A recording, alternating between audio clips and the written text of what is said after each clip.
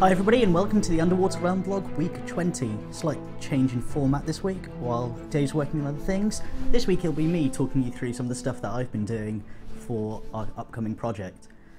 As you know, the guys have been working on their PADI certification and getting trained as qualified divers, and I've been kind of doing a similar thing. Rather than playing in the real water, I've been playing around with digital water. Well, this isn't as exciting. I've got a reduced risk of getting the bends, which is always a plus. First off, I needed to create the actual sea surface itself, which I used a free plugin for called the Houdini Ocean Toolkit. Now, I really recommend this plugin. It's available for most 3D packages, and if you follow the link underneath the video, you should be able to download one to whatever 3D package you're working on, and it's a fantastic way of being able to create a realistic sea. So in the example I'm about to show you, I used it, and you can not only create create a wave pattern, you can also animate it. You can control the height, the speed, the wind, the choppiness, and all the important parameters really. So here's an example of a sea surface I've created with it.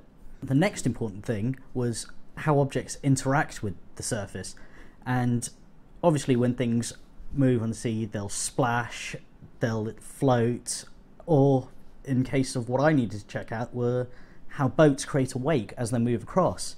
So I decided to do a little test. So I made a little boat and had it sail across the surface. And as you can see from this test, this is a really early test. We've got my little boat sailing across, and as it's moving across the surface, it's creating a displacement, which is the wake. At the moment it's nothing more than a bump, but from this we can add particle effects to create splashes and the foam that goes around it. Now, the really important part of being able to create a realistic sea surface was for the purposes of lighting. Now, you may have heard from one of Eve's previous blogs when she was talking about caustic lighting and tried to recreate that practically. So you can notice it on the bottom of swimming pools, or if you've ever been diving you can see it in shallow water on the seabed. And these patterns that move across are known as caustic lights. So while he's been looking for the practical solution, I wanted to be able to create a digital solution that really emulated the way it happens in reality.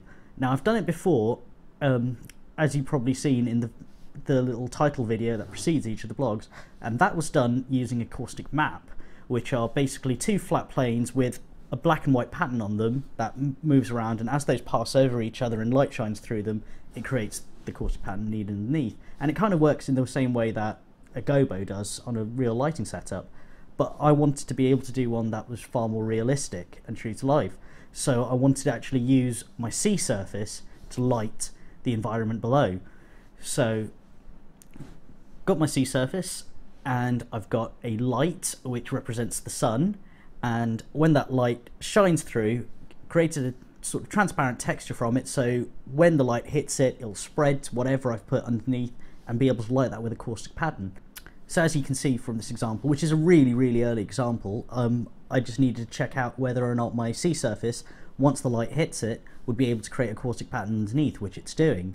So this needs some refinement to be able to get it right, and then we have to play around with the height and basically the speed of the waves. But because I've created a real wave, I can control these, and even when things pass on top, like the boat, that'll distort the pattern, which is what we really needed to do.